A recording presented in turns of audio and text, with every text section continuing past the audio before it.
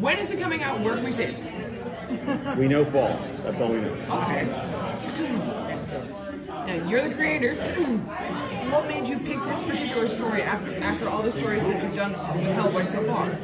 This has, since I wrote it, this has been my favorite Hellboy story. I got to work with the legendary Richard Corbin, who sadly passed now, but genius of the horror comics world.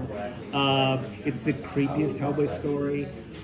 It was one of the fastest and easiest and most fun to write.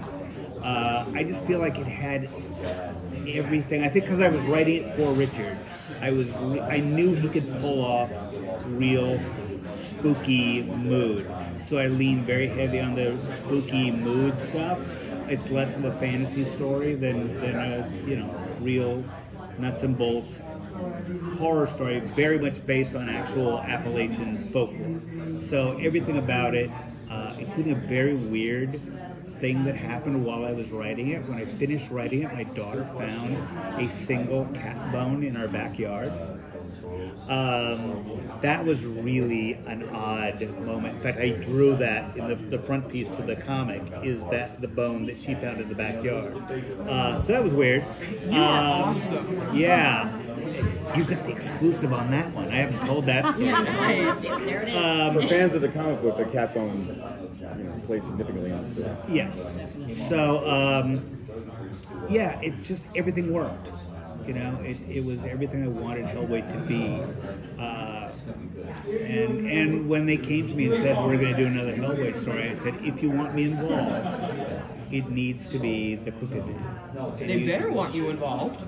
That's what I was thinking. Let's find out. And they said, okay. And Chris Golden, who's also written a lot of Hellboy with me, we wrote the screenplay together. Because one thing I've learned along the way is if I can be there at the beginning and put the major pieces together, then other people can come in after me and hopefully not dismantle it too much, but I will have provided a skeleton, as opposed to coming in after somebody else has made the big decisions and they say, oh, now we want your input. It's like, it's a little too late. You'll hand them a framework and they can yes. populate it. I mean, they may decide that the leg bone fits better on top of the head. I wouldn't have made that decision. I put the leg where I thought the leg should go.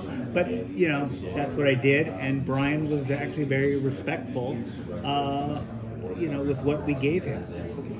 Can you, Brian, talk a bit about the difficulties inherent in, and the joys, of course, of using almost exclusively practical effects and all the own stunts for this movie?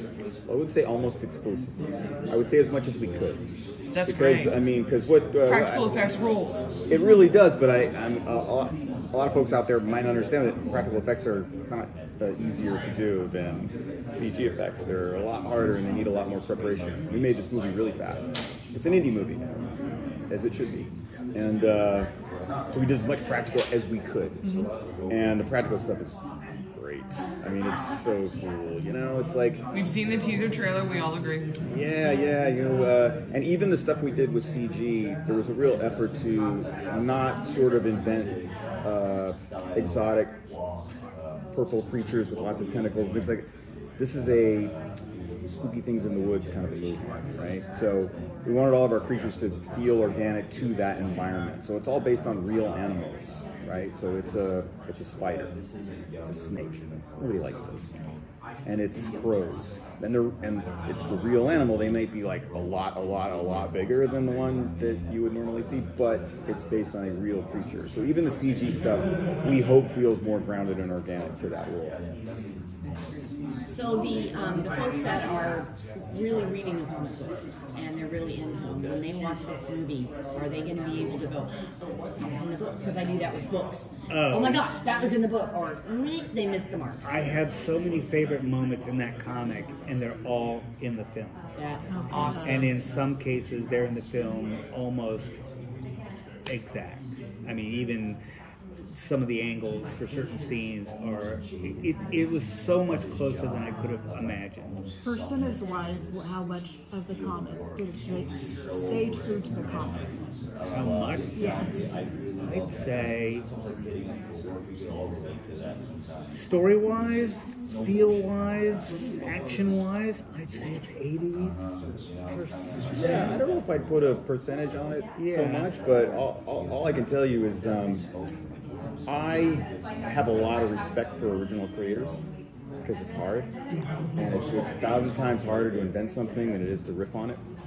And so to me, for something like this, where the source material is so beloved and so iconic, I would feel ridiculous to come in and sort of like, let me just reinvent this and let's just blow this out and turn it into something completely different.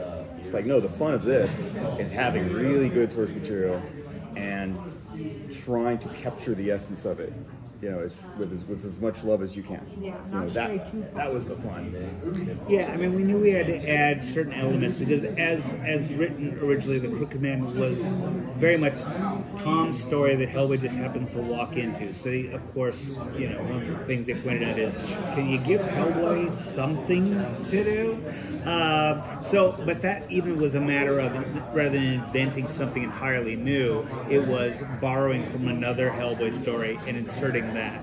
So this story is made of 90% Crooked Man, 10% the Chain Coffin, no other stray elements.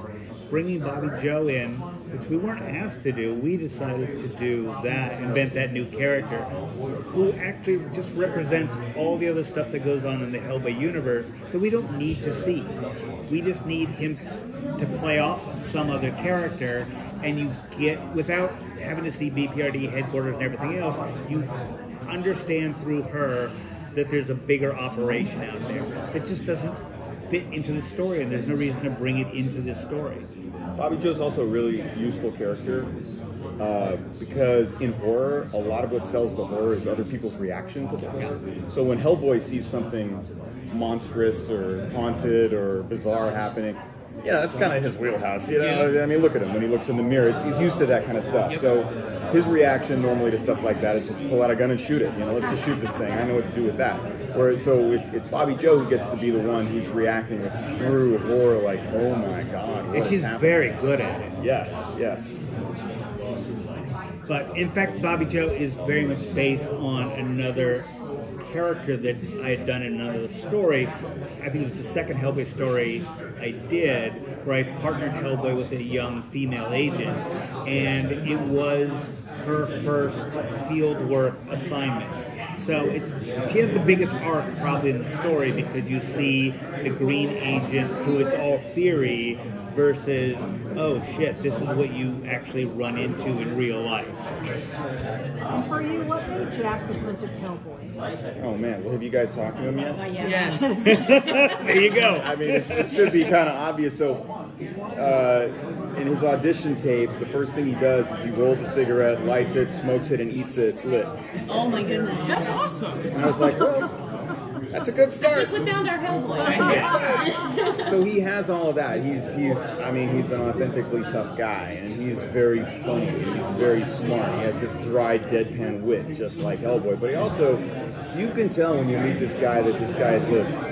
He's a young man, but he has seen some stuff, and he's got a weight on him. He's got a darkness in him, and that's Hellboy. Hellboy's a guy who, the wisecracking and the sarcasm covers up pain that's inside him, and it covers up gravity, and it covers up a real weight that he has to deal with every day when he wakes up.